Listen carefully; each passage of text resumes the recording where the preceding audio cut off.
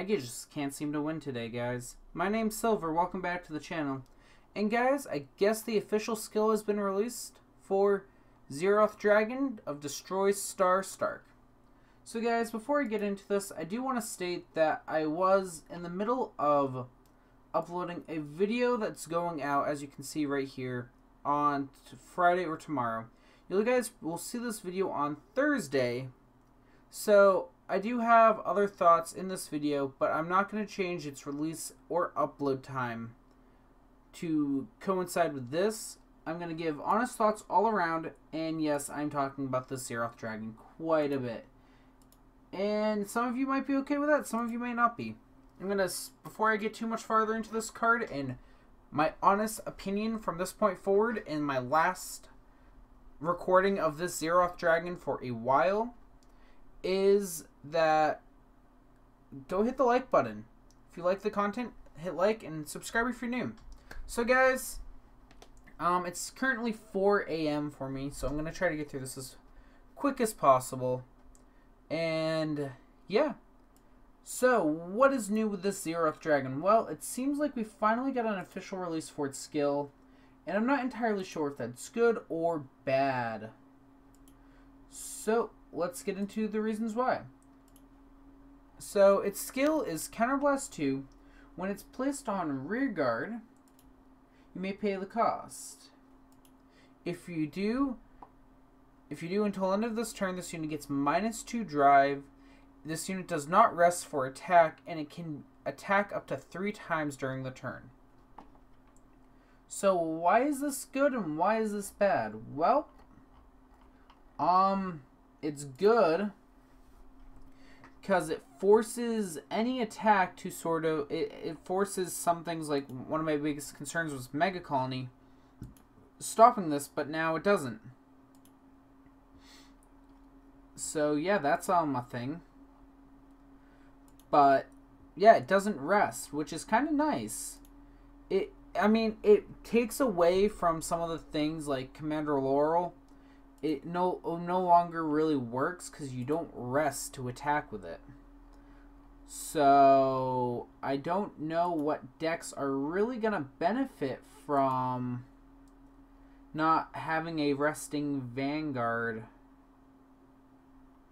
And yeah,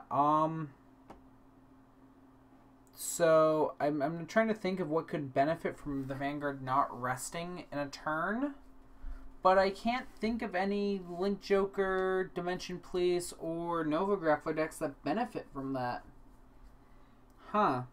Because it doesn't technically rest, so nothing's restanding, which would have helped Nova's out. It doesn't rest, so the Dimension Police Laurel combo's broken on it. And Link Joker just locks. So, with that being said,